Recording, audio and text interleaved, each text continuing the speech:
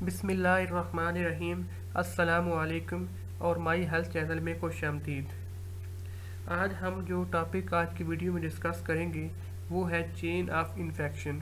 इसमें हम देखेंगे कि चेन ऑफ इन्फेक्शन होती क्या है और चेन ऑफ इन्फेक्शन के स्टेप्स क्या हैं और हम किस तरह चेन ऑफ इन्फेक्शन को ब्रेक डाउन करके हम उससे जरासीम से महफूज रह सकते हैं। चेन ऑफ इन्फेक्शन कुछ ऐसी बीमारियों में होती है, ऐसी बीमारियों में इस्तेमाल होती है कि जिनमें इन्फेक्शन स्टेप बाय स्टेप आगे फैलता है, जिसमें कोई भी जरासीम होता है वो डिफरेंट स्टेप्स के ज़रिए आगे ट्रांसमिट होता है दूसरे पर्सन में और फिर दूसरे पर्सन से फिर आगे जो मज़ीद पर्सन उनमें सबमिट होता है और ये पूरा एक कम्युनिटी को इन्वॉल्व कर लेता है।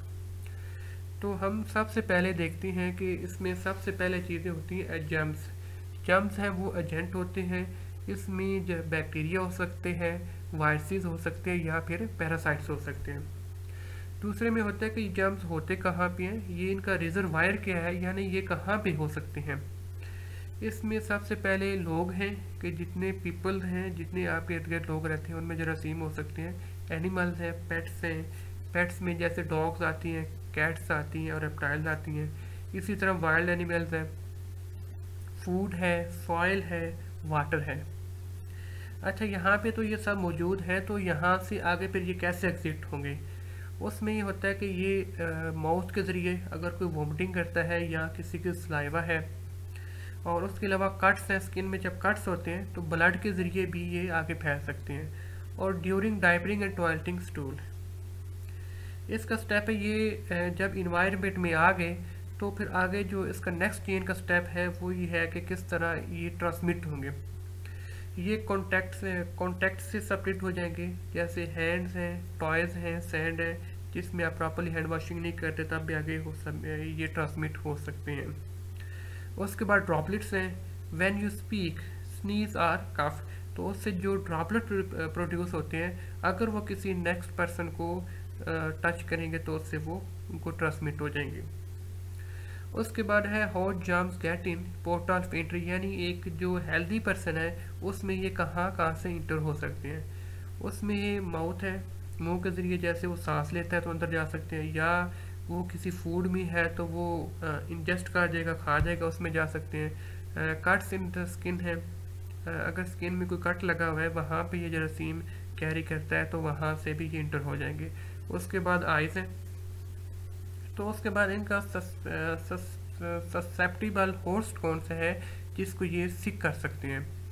उसमें बेबीज़ होते हैं, क्योंकि बेबीज़ छोटे होते हैं, उनकी इम्यूनिटी इतनी अच्छी नहीं होती, इसलिए उनको सेपरेट हो सकते हैं। चिल्ड्रंस है, सेम है। एल्डरी हैं, जो एल्डरी पर्सन है उनका भी सेम होता है कि उनका इम्यून सिस्टम वीक होता है, उनकी जो फाइटिंग पावर है वो कमज़ोर होती है।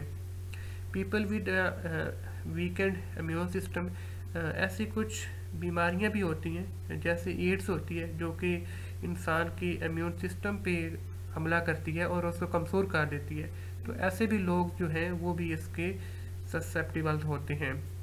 अनइम्यूनाइज्ड पीपल, ऐसे पर्सन जिन्होंने किसी भी जरासीम के खिलाफ वैक्सीनेशन हासिल नहीं की होती वो भी इसका शिकार हो सकते हैं। उसके अलावा कोई भी पर्सन है जब ये जरासीम आएगा, जब वो इसको इंजेस्ट कर लेगा, जब उसकी बॉडी में जाएगा तो उसको ये सिक कर सकता है। तो अब हमने इसमें ये देखना है कि हम इस चेन को कहाँ पे और कैसे ब्रेक डाउन कर सकते हैं ताकि ये जो चेन ब्रेक डाउन हो जाए और इन्फेक्शन आगे ना फैल सके। सबसे पहले हम देखते हैं रिजर्वायर, कि हम जो जरासीम है उनको इन्वायरमेंट में ही रिड्यूस कर दें ताकि आगे ना फैल सकें।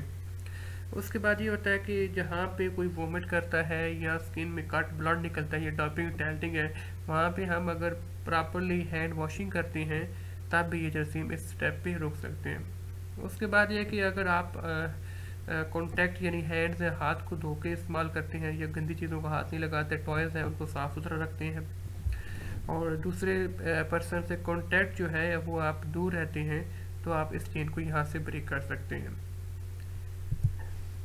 तो दोस्तों ये थी हमारी आज की वीडियो, उम्मीद है कि आपको पसंद आई होगी। अगर अभी तक आपने हमारा चैनल सब्सक्राइब नहीं किया तो अभी आप इसको सब्सक्राइब कर लें और बेल आइकन को ज़रूर प्रेस कीजिएगा ताकि हमारी आने वाली हर वीडियो